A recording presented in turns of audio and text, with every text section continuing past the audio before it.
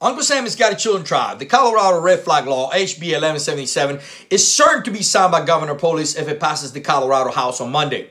It recently passed the Senate by one vote, 1817. Typical of the communist Portfield laws, it is poorly written law, and some of the Colorado sheriffs are unhappy about it. Their counties have declared themselves Second Amendment sanctuaries. Can you imagine what our founding fathers would think if they ever knew this would ever be a thing in the United States of America? I thought the Second Amendment covered this. Wasn't written simply for any dumb Joe to understand? Well, I guess not. Weld County, for example, has declared itself a Second Amendment sanctuary, and commissioners have stated they will not allocate funds to enforce the Red Flag Law. Sheriff Steve Reams testified against the bill and made the statement that he will not enforce it. Weld County is one of many Colorado counties to have declared itself a Second Amendment sanctuary county, with county commissioners here anonymously approving a resolution stating they will not allocate funding to enforce the bill should it become the law. The resolution also expresses commissioners' support for Reams, who has likewise vowed not to enforce the bill should it become law. Part of that enforcement includes housing confiscated firearms, something Reams has said that he doesn't have the space to do. More than half of Colorado's counties oppose HB 1177, and Reams has testified against the bill at the legislature. What's the problem with this bill? One, as we have previously stated, is that anyone can tell police that a person is a danger to himself or others and do it for vindictive purposes. There is no due process that protects people against such complaints. The second problem is that the specific Colorado law places the burden on the gun owner to prove they are no longer a danger. Right? So proving guilty before innocence, that's not how it works. That's not the way our system works, but that's the way the law is written.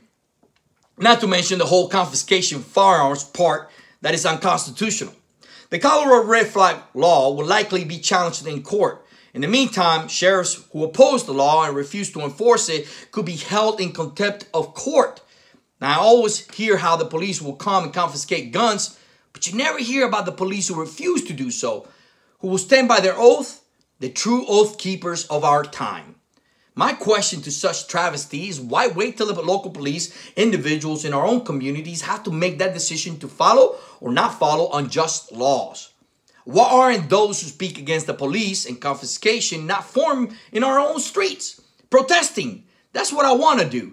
That's what me and many patriots like myself want to do. We need to remove the cancer that is infesting our courts once and for all, and this madness will continue. Why wait till they are knocking on our doors? There will always be people in uniform enforcing unconstitutional draconic laws, and there will always be people like us to put them where they belong.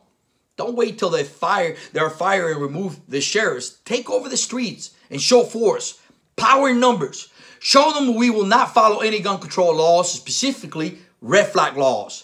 These suits will only understand this when we show them what 300 million gun owners look like.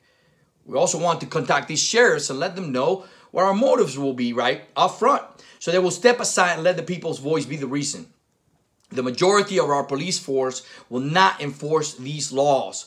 We need to show them support and unite with them. They have taken the first step to a revolution. Communist News Network asked one of these sheriffs if he was willing to be confined in his own jail over the issue. He responded, well, obviously no sheriff wants to be confined in their own jail.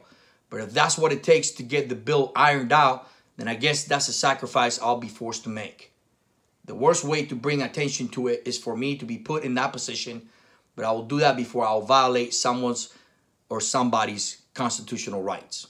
Sheriff Steve Reams. My fellow patriots, we are uniting under one banner. I need everyone to sign up to our newsletter, UncleSammy'sGuidedChildren.com, and wait for our call. I also need you to like and follow us again on Facebook. We're taking down, funny coincidence, right after I started making these videos. All right, so I need you to go and follow the page again. Place our address linked to your Facebook address, facebook.com/UncleSam'sChildren. Once you like the page, select all notifications, see first. Last, you need to subscribe to our YouTube channel and share this video from there to all your friends and family.